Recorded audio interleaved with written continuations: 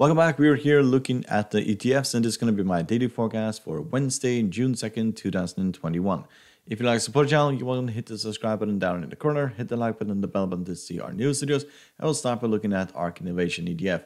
And as you can see, we did create a shooting star here. This was basically yesterday. And today we have tested a 20 exponential moving average. And at the moment, if we break below the 20 exponential, then we could drop towards all the way down towards 300. And that's a drop of 10% roughly, 11%. So we are getting rejected here at the top of the bullish band. Technically, some of them are turning around. We're still in negative territory, but the MACD is way above the signal line, so it's bullish.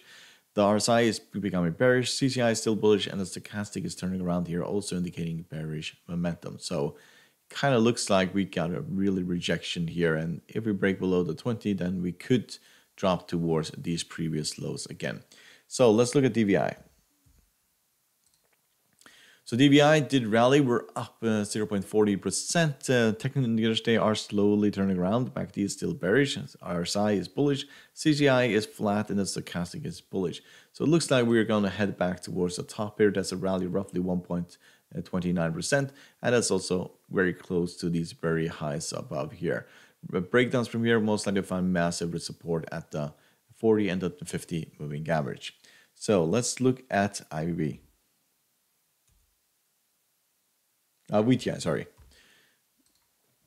So here we did rally quite substantially, got towards the very highs here of 219, and basically stopped there. So if we manage to break above here, then we are most likely going to go significantly higher, as this is a area that we have tested several times before, and we have been rejected every time.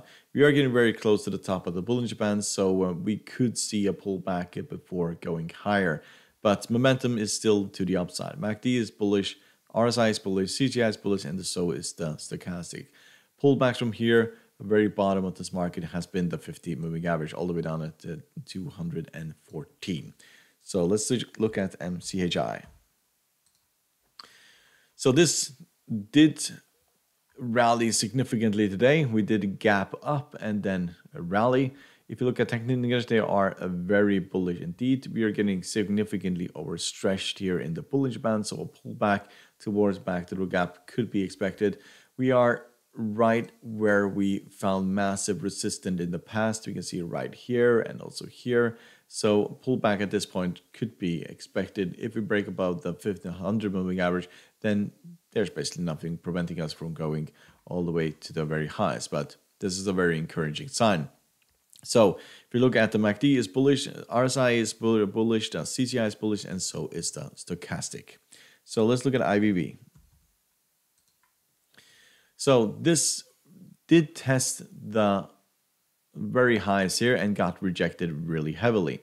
So this looks very similar to what happened the last time we tested this. So we rallied up to this point and got rejected and fell all the way down to the 50 moving average, like roughly a drop of give or take last time, give or take 4.2% to the downside. If you were to do the same thing now, that will be a drop of roughly 2.67% to the downside, and we would get very close to the bottom of the Bollinger Band. If we look at technical indicators, we can see the MACD is flat, RSI is bullish, the CCI is bullish, and the stochastic is still bullish. So yes, it will depend on whether or not we break below this candlestick here, then we could go back towards the 50 or test the 20 first at least. So hope you find this helpful. You're welcome to support the channel by subscribing, hit the like button and the bell button to see our new videos, and good luck and thank you very much.